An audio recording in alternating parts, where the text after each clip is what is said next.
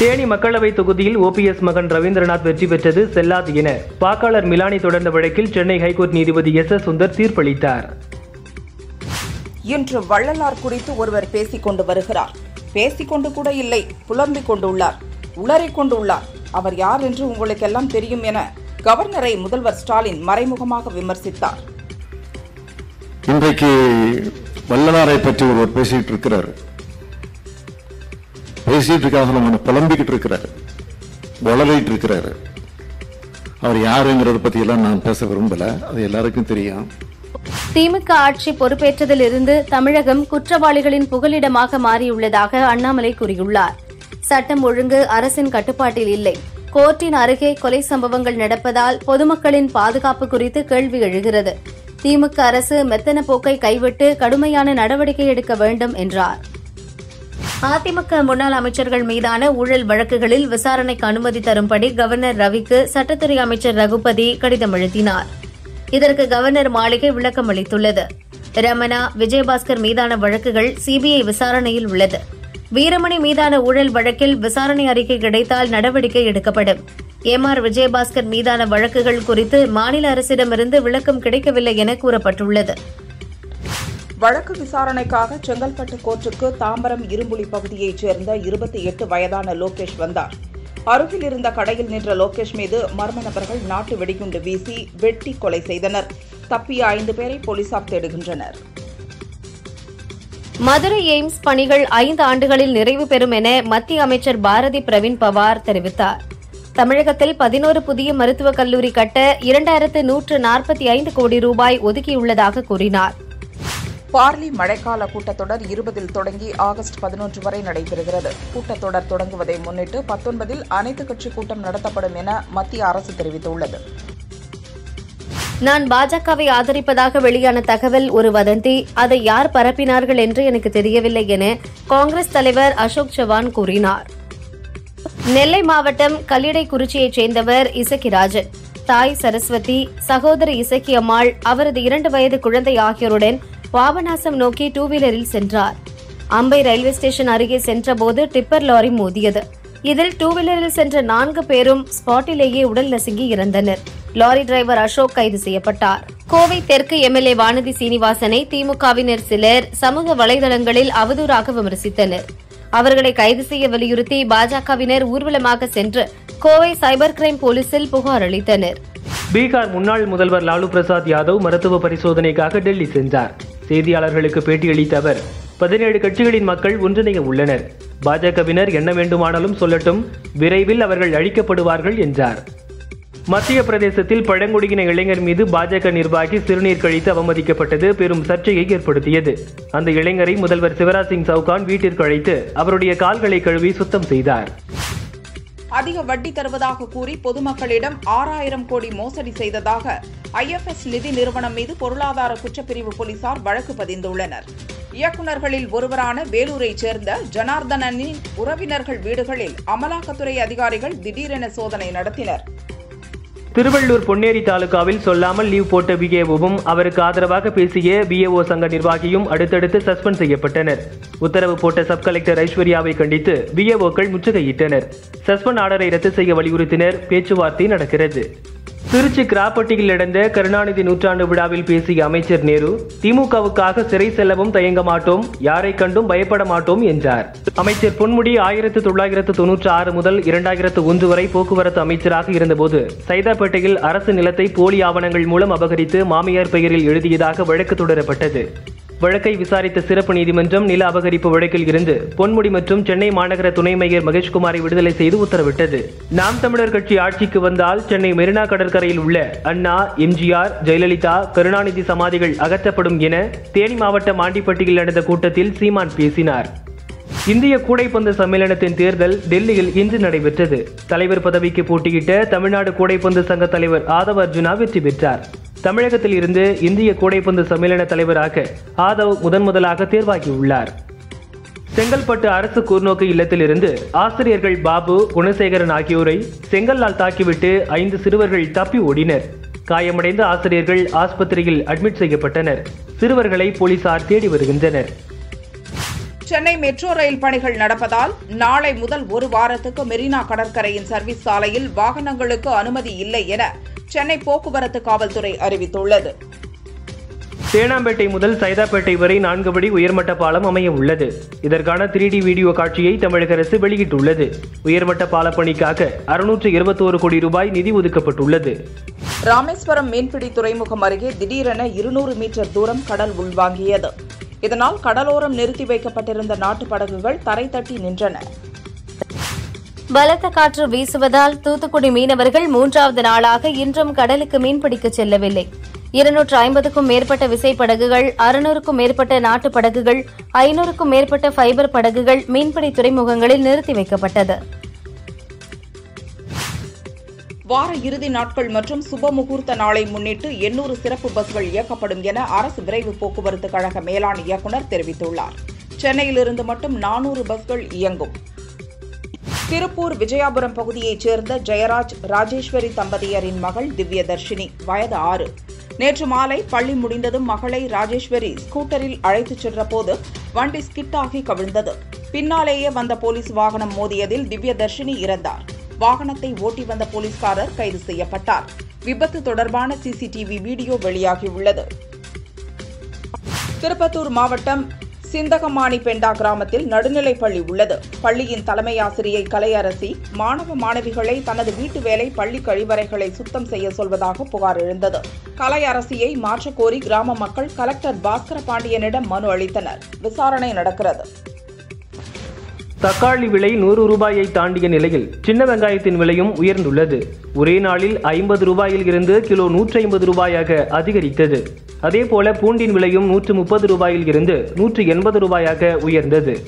ஈரோடு மாவட்டம் நம்பியூர் ஒன்றிய கல்வி அதிகாரி ஸ்ரீதேவி 2006 முதல் 2016 வரை திருப்பூரில் பணியாற்றியதற்கான பணி வரன்முறை ஆணை கேட்டு மாவட்ட தொடக்க கல்வி அலுவலகத்தில் விண்ணப்பித்தார். அவரிடம் மாவட்ட தொடக்க கல்வி அலுவலர் அமுதா 5000 ரூபாய் லஞ்சம் கேட்டார். ஸ்ரீதேவி புகாரின் பேரில் அமுதாவை லஞ்ச ஒழிப்பு போலீசார் கைது செய்தனர். திருமணம் ஆகாதவர்களுக்கு மாதம் 2750 ரூபாய் ஓய்வூதியம் வழங்கப்படும் என ஹரியானா முதல்வர் மனோகர்லால் கட்டார் அறிவித்துள்ளார். திருமணமாகாமல் இருக்கும் 45 முதல் 60 வயதுக்குட்பட்டவர்கள் மட்டுமே இந்த திட்டத்தில் பயன்பெற முடியும். ஆந்திர மாநிலம் ஸ்ரீஹரிகோட்டாவில் இருந்து ஜூலை 14ஆம் தேதி பிற்பகல் 2:35 மணிக்கு சந்திராயன் 3 விண்ணில் ஏவப்படுகிறது. நிலவின் தென் துருவத்தை ஆராய்வதற்காக சந்திராயன் 3 விண்கலம் ஏவப்படுவதாக இஸ்ரோ தெரிவித்துள்ளது. திருவாரூர் அருகே புலிவளம் அரசு மேல்நிலைப் பள்ளியில் சத்துணவு சாப்பிட்ட 10க்கும் மேற்பட்ட மாணவ மாணவிகளுக்கு வாந்தி மயக்கம் ஏற்பட்டது. உடனடியாக திருவாரூர் அரசு ஆஸ்பத்திரியில் அட்மிட் செய்யப்பட்ட அவர்களுக்கு சிகிச்சை அளிக்கப்பட்டது. பூந்தமல்லி சட்டமன்ற தொகுதி காட்டுப்பாக்கம் ஊராட்சியில் ரூபாய் 3.63 கோடியில் நடைபெறவுள்ள பணிகளை எம்எல்ஏ கிருஷ்ணசாமி பூமி பூஜை போட்டு துவக்கி வைத்தார். நிகழ்ச்சியில் பங்கேற்ற கட்சியினருக்கு கையில் ஜாங்கிரி கொடுத்த எம்எல்ஏ பெண் நிர்வாகி ஒருவருக்கு அடம் பிடித்து வாயில் ஊட்டிவிட்டார். இதனால் சிரிப்பலை எழுந்தது.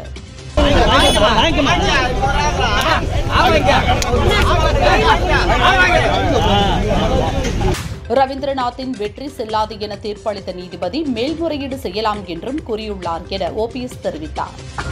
தீர்ப்பு வழங்கிய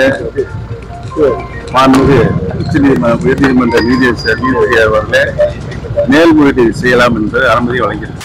சென்னை தண்டையார்பேட்டை 42வது வட்டத்தில் வசிக்கும் 1000 குடும்பங்களுக்கு 1 டன் தக்காளியை அதிமுக மாவட்ட செயலாளர் RS ராஜேஷ் இலவசமாக வழங்கினார். இவர் ஏற்கனவே 38வது வட்டத்தில் 500 குடும்பங்களுக்கு தக்காளி வழங்கியிருந்தது குறிப்பிடத்தக்கது. இந்துக்களுக்கு என கைலாசா என ஒரு நாட்டை உருவாக்கியிருப்பதாகவும் அதன் அதிபர் நான் தான் என கூறி வருகிறார் சாமியார் நித்யானந்தா. கைலாசா நாட்டின் பிரதமராக தனது தலைமை சீடர் நடிகை ரஞ்சிதாவை நியமித்துள்ளார். கைலாசா நாட்டின் லிங்க்டின் இணையதள பக்கத்தில் ரஞ்சிதாவின் பெயர் நித்யானந்தமாயி சுவாமி என்றும் பிரதமர் என்றும் குறிப்பிடப்பட்டுள்ளது. இல்லாத ஒரு நாட்டுக்கு இவ்வளவு பில்டப்பா என நெட்டிசன்கள் கருத்து தெரிவித்து வருகின்றனர்.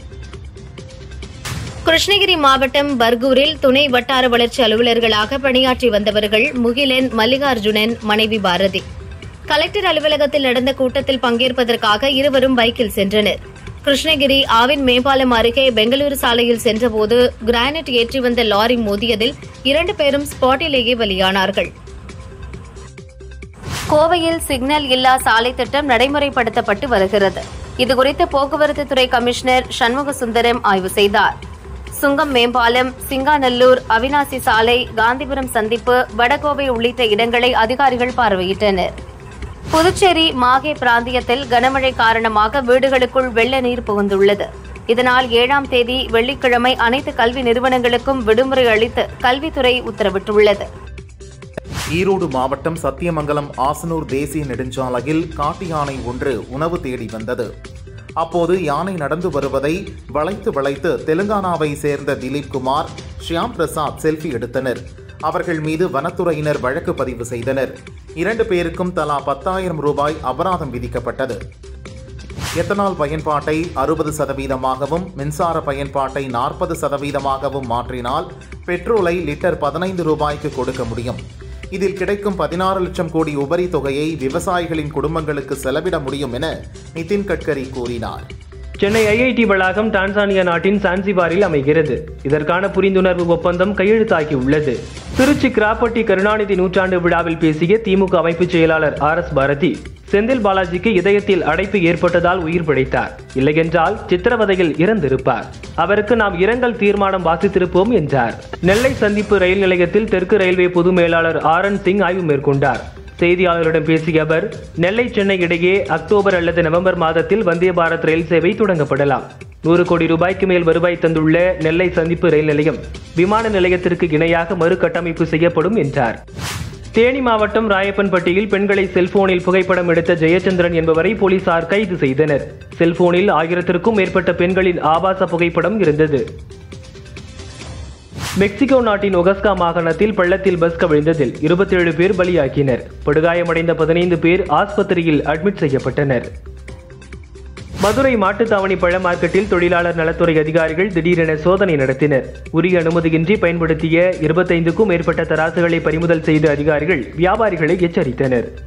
அதிமுக பொதுச் செயலாளர் எடப்பாடி பழனிசாமி வருகையொட்டி திருச்சி புதுக்கோட்டை நெடுஞ்சாலையில் அதிமுகவினர் கொடிக்கம்பங்களை நட்டனர். போலீசார் தடுத்து நிறுத்தியதால் அதிமுகவினருக்கும் போலீசாருக்கும் வாக்குவாதம் ஏற்பட்டது.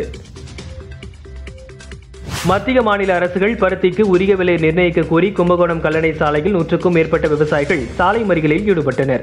போக்குவரத்து பாதிக்கப்பட்டதால் போலீசார் அவர்களை அப்புறப்படுத்தினர். முதல்வர் மனைவி துர்காவின் தம்பி ராஜமூர்த்தி, இவரது மகன் சாரங்கராஜன் திருமண வரவேற்பு நிகழ்ச்சி சென்னையில் நடந்தது. முதல்வர் ஸ்டாலின் நேரில் சென்று மணமக்களை வாழ்த்தினார். உடன் அமைச்சர் ஏவாவேலு சென்றார். தேனி மாவட்டம் கம்பம் அருகே உள்ள சுருளி அருவியில் குளிக்க வனத்துறையினர் தடை விதித்தனர். மழை காரணமாக அருவிக்கு நீர்வரத்து அதிகரிக்கும் என்பதால் முன்னெச்சரிக்கை நடவடிக்கையாக தடை விதிக்கப்பட்டது. கவர்னர் ரவி தொடர்ந்து அரசியல் செய்து வருவதாக உயர்கல்வித்துறை அமைச்சர் பொன்முடி குற்றம் சாட்டினார். பல்கலை விவகாரங்களில் கவர்னர் தலையிடுவது சரியல்ல, அரசியல்வாதி போல் அவர் அறிக்கை விடலாமா என்று கேள்வி எழுப்பினார். மேற்கு தொடர்ச்சி மலையில் பெய்து வரும் தொடர் மழையால் நெல்லை மாவட்டம் பாபநாசம், சேர்வலாறு அணைகளின் நீர்மட்டம் உயர்ந்துள்ளது. 143 அடி கொள்ளளவு கொண்ட பாபநாசம் அணையின் நீர்மட்டம் ஒரே நாளில் 5 அடி உயர்ந்து 53.50 அடியாகவும், சேர்வலாறு அணையில் 17 அடி உயர்ந்து 90.19 அடியாகவும் உள்ளது. அணைகளின் நீர்மட்டம் மேலும் உயர வாய்ப்புள்ளது. ரேஷன் கடைகளில் குறைந்த விலையில் தக்காளி விற்கப்படுவதற்கு மக்கள் மத்தியில் நல்ல வரவேற்புள்ளது.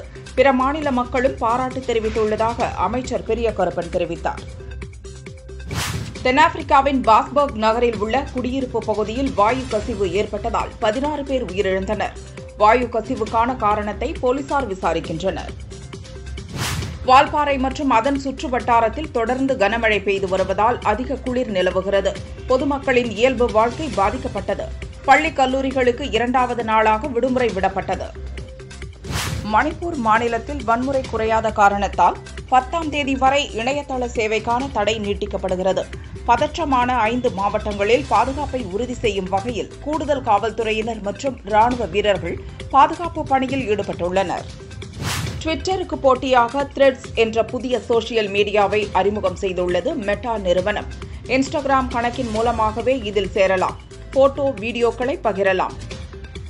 கர்நாடக மாநிலம் ஹாசன் மாவட்டத்தில் பெண் விவசாயி தரணி என்பவர் 2 ஏக்கரில் தக்காளி பயிரிட்டிருந்தார். 2.5 லட்சம் ரூபாய் மதிப்புள்ள 60 தக்காளி மூட்டைகளை மர்ம நபர்கள் திருடிச் சென்றனர். போலீசார் விசாரித்து வருகின்றனர். ஊட்டியில் பெய்து வரும் தொடர் மழையால் பள்ளிகளுக்கு விடுமுறை அளிக்கப்பட்டது. படகு இல்லத்தில் நீர்மட்ட அளவு அதிகரித்ததால் சவாரிகள் தற்காலிகமாக நிறுத்தி வைக்கப்பட்டது. கடும் குளிரால் இயல்பு வாழ்க்கை பாதிக்கப்பட்டுள்ளது. நீலகிரியில் 450 இடங்களில் நிவாரண முகாம்கள் தேசிய பேரிடர் மீட்புக் குழுவினர் தயார் நிலையில் உள்ளனர். மரங்கள் விழுந்து சேதமான இடங்களை கலெக்டர் அம்ரித் ஆய்வு செய்தார். இதுவரை 26 வீடுகள் சேதமடைந்துள்ளது. ஆபத்தான நிலையில் உள்ள 200 மரங்கள் வெட்டப்பட்டது என தெரிவித்தார். காஷ்மீரில் ஜூன் 25ஆம் தேதி கவர்னர் மனோஜ் சின்ஹா பங்கேற்ற நிகழ்ச்சியில் தேசிய கீதம் இசைக்கப்பட்டது. அப்போது சிலர் எழுந்து நிற்காமல் அமர்ந்து கொண்டிருந்தனர். இது தொடர்பாக போலீசார் 14 பேரை கைது செய்தனர். அவர்களை எழுந்து நிற்கச் செய்யாத சில போலீசாரும் சஸ்பெண்ட் செய்யப்பட்டனர். ஹாங்காங்கில் பிறந்து அமெரிக்காவுக்கு குடிபெயர்ந்தவர் கோகோலி. பாப் பாடகியான இவர் 25 ஆண்டுகளுக்கும் மேலாக பல்வேறு இசை ஆல்பங்களை வெளியிட்டு ஆஸ்கர் விருது வரை உயர்ந்தவர். மன உளைச்சலால் பாதிக்கப்பட்டு தற்கொலைக்கு முயன்றார். உயிருக்கு போராடிய இவர் ஆஸ்பத்திரியில் சிகிச்சை பலனளிக்காமல் இறந்தார். கேதார்நாத் கோயிலை சுற்றி வீடியோக்கள் எடுக்க நிர்வாகம் தடை விதித்துள்ளது.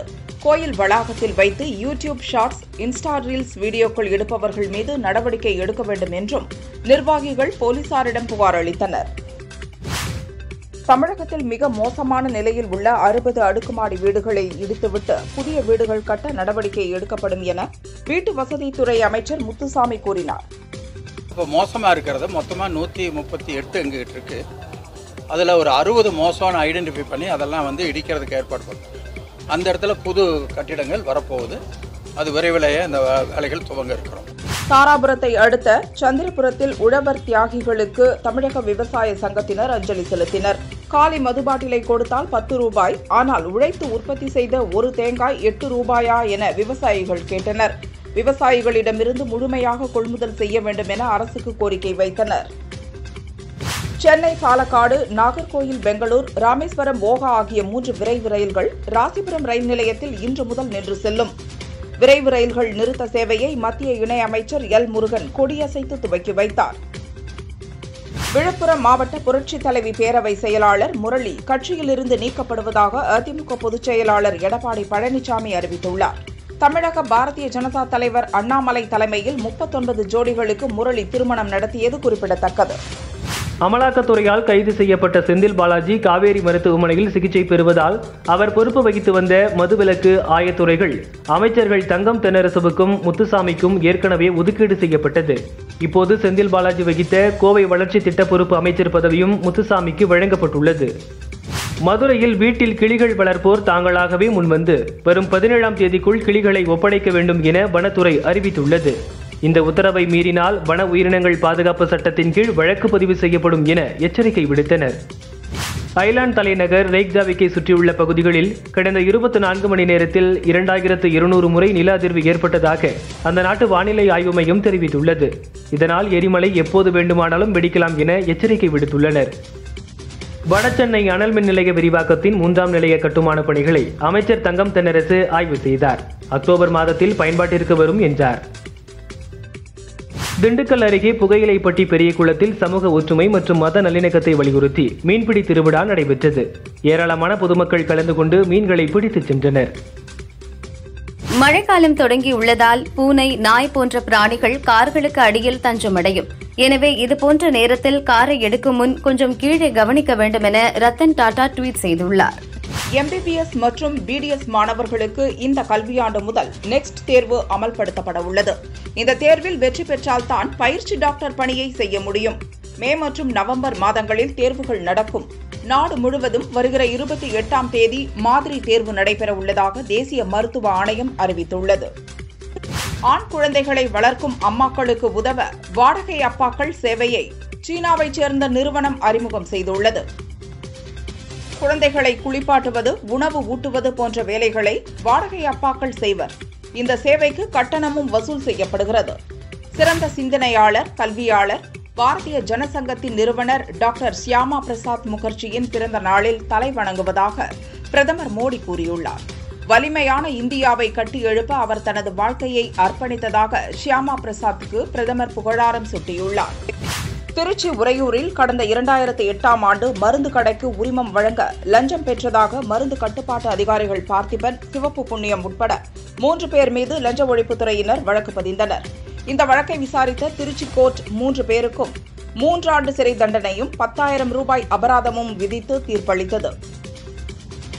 கோவை கொடிஷியா அரங்கில் பேக்கஸ் டெக்னாலஜி கண்காட்சி நடைபெற்று வருகிறது. அதில் பல்வேறு வகையான கேக்குகளை தயார் செய்யும் இயந்திரங்கள் காட்சிப்படுத்தப்பட்டது. உணவு பதப்படுத்தும் உபகரணங்களின் தொழில்நுட்பம் குறித்து நேரடி டெமோ காட்டப்பட்டது. 7ஆம் தேதி வரை கண்காட்சி நடக்கிறது. சிவகங்கை மாவட்டம் சாக்கோட்டையில் வீரசேகர உமையா அம்பிகை கோயில் ஆணி திருவிழாவை முன்னிட்டு அனுமதியின்றி மஞ்சு விரட்டு நடைபெற்றது. 200க்கும் மேற்பட்ட காளைகள் அவிழ்த்து விடப்பட்டன. காளைகள் முட்டியதில் 35 பேர் காயமடைந்தனர். கட்டுப்பாடின்றி காளைகளை அவிழ்த்துவிட்ட இளைஞர்கள் மீது போலீசார் லேசான தடியடி நடத்தினர். புதுச்சேரி கிருமாம்பாக்கம் பகுதியில் கல்லூரி மாணவர்களுக்கு கஞ்சா விற்ற சென்னையைச் சேர்ந்த 29 வயதான பல் டாக்டர் குற்றாலீஸ்வரன், அவரது நண்பரான 26 வயதான டாக்டர் கார்த்திகேயன் மற்றும் 29 வயதான ரவிக்குமார் ஆகியோரை போலீசார் கைது செய்தனர். அவர்களிடமிருந்து 1 கிலோ கஞ்சா, 21,000 ரூபாய் ஆகியவை பறிமுதல் செய்யப்பட்டது.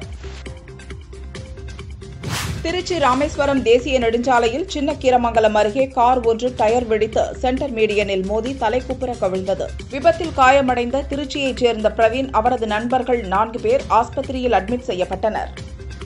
தமிழக லாரி உரிமையாளர்கள் சம்மேளன செயற்குழு கூட்டம் நாமக்கல்லில் நடந்தது. ஆன்லைன் அபராதத்தை ரத்து செய்ய வேண்டும், காலாவதியான சுங்கச்சாவடிகளை அகற்ற வேண்டும், ஜிபிஆர்எஸ் முறையை நடைமுறைப்படுத்தக்கூடாது உள்ளிட்ட 11 அம்ச கோரிக்கையை வலியுறுத்தி தீர்மானம் நிறைவேற்றப்பட்டது. 30 நாட்களில் கோரிக்கைகளை நிறைவேற்றாவிடில் வேலைநிறுத்தம் செய்யப்படும் என அவர்கள் கூறினர். கள்ளக்குறிச்சி மாவட்டம் திருநாவலூர் கிராமத்தைச் சேர்ந்த விஜயகுமார் பிரதமரின் வீடு கட்டும் திட்டத்தின் கீழ் புதிய வீட்டை கட்டி வருகிறார். இவரிடம் கம்பி வழங்க 700 ரூபாய் லஞ்சம் வாங்கிய வட்டார வளர்ச்சி அலுவலக பணி மேற்பார்வையாளர் சந்திராவை லஞ்ச ஒழிப்பு போலீசார் கையும் களவுமாக பிடித்தனர்.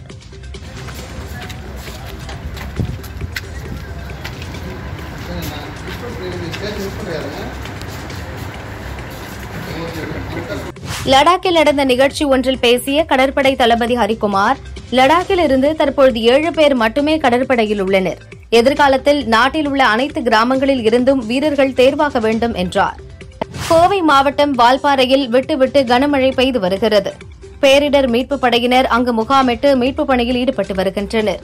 6 இடங்களில் சாலைகளில் விழுந்த மரத்தை அகற்றி போக்குவரத்தை சீர் செய்தனர். மீட்புப் பணிகளை அமைச்சர் முத்துசாமி ஆய்வு செய்தார். கோவை செல்வபுரத்தைச் சேர்ந்தவர் வெங்கடேஷ் நண்பர் 4 பேருடன் ஈச்சனாரி விநாயகர் கோயிலுக்கு காரில் சென்றார். திரும்பி வரும் வழியில் உக்கடம் சுங்கம் ரோட்டில் முன்னால் சென்ற கண்டெய்னர் லாரியை முந்த முயன்றார். அப்போது எதிரே வாகனம் வந்ததால் சடன் பிரேக் போட்டதில் கார் கட்டுப்பாட்டை இழந்து சாலையில் உருண்டு அப்பளம் போல் நொறுங்கியது. காரில் இருந்த வெங்கடேஷ், கௌதம், ராஜபிரபு, விக்ரம், அர்ஜுன் படுகாயமடைந்து ஹாஸ்பிட்டலில் சேர்க்கப்பட்டனர். சம்பவம் குறித்து போலீசார் விசாரிக்கின்றனர். நாமக்கல்லில் ஆஞ்சநேயர் மற்றும் நரசிம்மர் கோவில் வழித்தடத்தில் ஆக்கிரமிப்பு கடைகள் அதிகரித்துள்ளதாக மாவட்ட நிர்வாகத்துக்கு புகார் சென்றது. வருவாய் கோட்டாட்சியர் சரவணன் ஆய்வு செய்து 10க்கும் மேற்பட்ட கடைகளை அகற்றினார். பஸ் ஸ்டாண்ட் கடை வீதியிலும் ஆக்கிரமிப்பு கடைகள் அகற்றப்பட்டது. வியாபாரிகள் தாங்களாகவே முன்வந்து ஆக்கிரமிப்பை அகற்ற வேண்டும் என்றும், இல்லையெனில் கடும் நடவடிக்கை எடுக்கப்படும் எனவும் எச்சரிக்கை விடுக்கப்பட்டது. தேனி மக்களவைத் தொகுதியில் OPS மகன் ரவீந்திரநாத் வெற்றி பெற்றது செல்லாது என சென்னை ஹைகோர்ட் தீர்ப்பளித்தது. இந்த வழக்கை தொடர்ந்து மிலானி என்பவரை கண்டித்து பெரியகுளத்தில் தேனி திண்டுக்கல் சாலையில் OPS ஆதரவாளர்கள் மறியலில் ஈடுபட்டனர். அமர்நாத் புனித யாத்திரை ஜூலை 1ஆம் தேதி துவங்கியது. குகையை அடைய 5 நாள் மலைப்பாதைகளில் பக்தர்கள் பயணம் செய்கின்றனர். 5 நாள் யாத்திரை முடிந்துள்ள நிலையில் 457 குழந்தைகள், 266 சாதுக்கள் உட்பட மொத்தம் 67,566 பேர் குகை கோயில் சென்று பனிலிங்கத்தை தரிசித்துள்ளனர். ராமநாதபுரம் மாவட்டம் பெரியப்பட்டினம் கிராமத்தில் மகான் சையத் அலி ஒலிவுல்லா தர்காவில் மத நல்லிணக்க சந்தனக்கூடு திருவிழா நடைபெற்றது. ஊர்வலமாக கொண்டு செல்லப்பட்ட சந்தனக்கூட்டில் இந்து கிறிஸ்தவ மக்களும் பூக்களை தூவி மரியாதை செய்தனர். சென்னை திருவொற்றியூர் காலடிப்பேட்டையில் உள்ள திரௌபதி அம்மன் கோவிலில் வசந்த விழா நடக்கிறது. அதன் ஒரு பகுதியாக அர்ஜுனன் தவச மரம் ஏறுதல் நிகழ்ச்சி வெகு விமர்சையாக நடைபெற்றது. பக்தர்கள் திரளாக கலந்து கொண்டனர்.